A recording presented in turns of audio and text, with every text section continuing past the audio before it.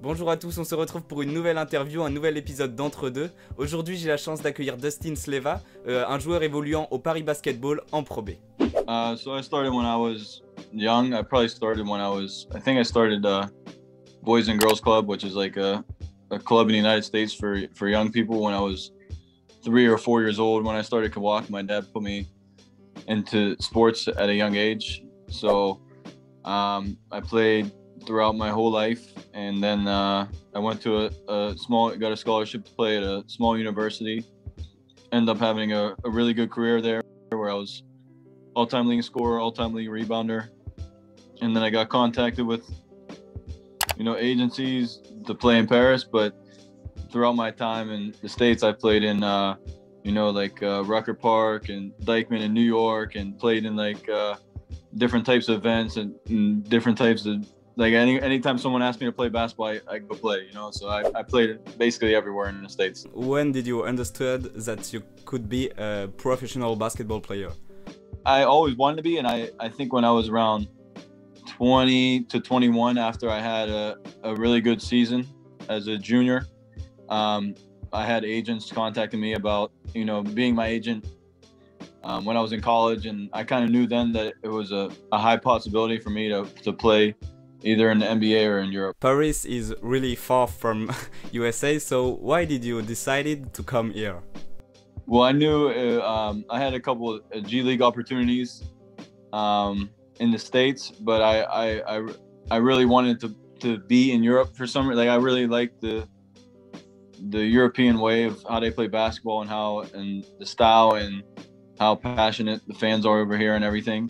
And I didn't think G League was a good opportunity for me in the way that I play. And I thought Europe, I would have a better experience, which I think turned out to be the right decision, because my time in Paris has been great. I got lucky enough to have a club like Paris choose me. That was big, that I'm gonna go Paris for my first year. That's hard to turn down. So something like that made me want to come, to Europe to play. Yeah, I understand. And what are the biggest differences between basketball in USA and basketball in Europe? I would say in Europe that there's less, especially when you're developed as a European player, there's less of a one-on-one aspect to their game.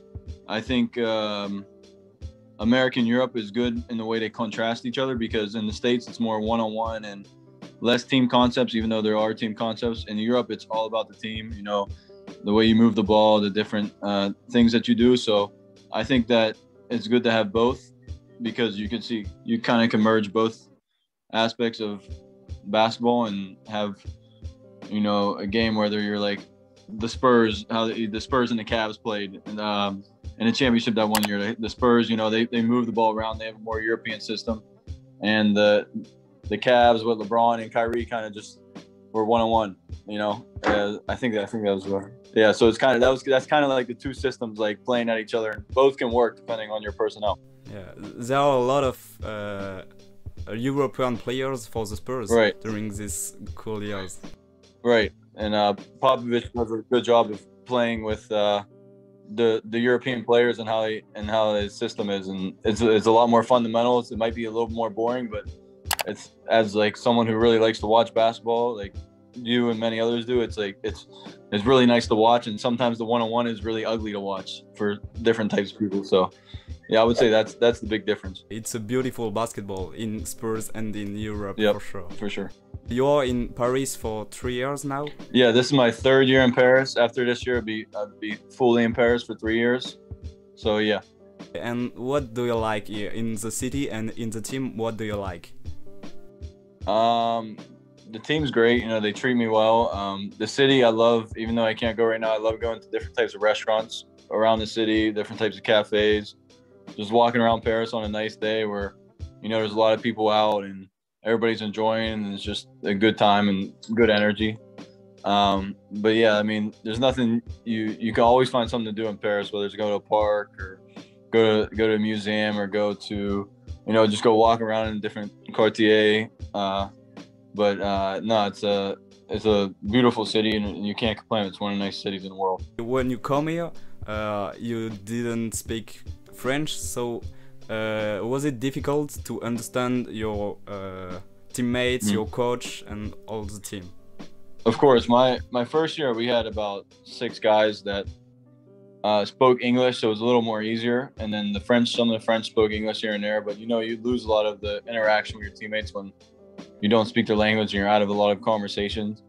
And then my second year, I was the only like American and the only one that really like spoke English. So I kind of felt like not alone, but you kind of feel like different than everybody else, And then this year, it's kind of like I started to learn French like this year during COVID because I had time. And you could tell I'm still not the greatest at French, but you feel more integrated and you feel more like at home when you know the language. So it's like it was kind of a process of like the first 2 years I wanted to learn, but like I really didn't because I didn't put in the effort. And then when COVID happened, I didn't have an excuse. So I was like, all right, I'm actually going to learn. And I spent about 10 hours a week trying to perfect the language, even though I'm getting close, but I still got a ways to go. Okay, so do you plan to stay in France? Yeah, I would love to stay in France for a couple reasons. If I stay here for 2 more years, I can apply for my French passport, which would be big for my European career. So, I mean, I think at least 2 more years would be great. And I love France. And so I think I would be in France for a little bit longer. Okay, cool. And what's your purpose for the next months and next years? What do you want to do in your career? So the next couple months, I just want to finish the season strong. Hopefully, if we win enough games, we could try to get one of those 2 spots to move into Pro A. If not, it's going to be a hard task, but I mean, I think we have the team that could do it. If not, I just want to finish, the rest of the season healthy, play really well over these next couple months. And then for my career, I just want to play at the highest level possible, do it as long as I can until I can't anymore. And I just want to keep improving and, I want to reach the heights of European basketball and beyond. I watch some of your games and I really love your game, your style. And you are a player who is able to do a lot of things. Like you like to shoot 3-point, you drive a lot, you do a lot of things, you can dunk. Do you like be able to do all these things? Yeah, I appreciate you liking my game, but yeah, that's kind of how I grew really late and when I was young. So like I was a point guard at one time in my life when I was in high school, and then I kind of developed all around aspects of my game just because I grew late and I had to, And now that I'm tall, I still have those elements of my game in me. So it's kind of I just got taller, and now I'm playing like the 4. But even when you play the 4 position in Europe, you're kind of the point guard sometimes. You have to make a decision, late in the shot clock to drive or shoot or make the right pass because other than the point guard, you're the guy making the decision. Do I throw it into the big man? If the guy helps down, do I swing it to the 3 for a 3? You have to make a lot of decisions, cerebral decisions as a 4 too. So it definitely benefited me a lot to grow late and develop those skills when I was young. Yeah, it's pretty impressive, to be honest. It's pretty impressive to see a tall guy shoot these 3 points. It's really cool. Thanks, man. You're welcome. Do you have any inspiration, any models in basketball? Like any favorite basketball player in history? My favorite player is LeBron, just because I grew up on him. I wouldn't say I model my game after him. He's a little more stronger and athletic, and it's LeBron James. So I mean, yeah. But just growing up, I would just watch like different players in my area play, and kind of just look up to them. It's like high school and stuff. I never really had a guy that I looked at and be like, I want to play like him. I just wanted to play. I kind of like how LeBron plays. He's a do-it-all type of player, and I like how he plays with the team, and he gets everybody involved, and he's not like majority an ISO player. That's my guy that I grew up with. I really enjoyed to talk with you. Thanks for being here. I wish you all the best for the rest of the season with Paris basketball. And yeah, I really wish you all the best in your life, professional and personal. Thanks, my man. I wish the best for you. I hope your channel does great, and I was happy to be a part of it. Thanks a lot. I Yeah, appreciate no it. problem. Merci à tous ceux qui ont regardé la vidéo jusqu'au bout. En tout cas, moi j'ai passé vraiment un très bon moment à la tournée. Bon, c'était en anglais, donc forcément j'ai fait quelques erreurs. Je m'en suis rendu compte sur le coup, mais comprenez-moi avec le stress, tout ça.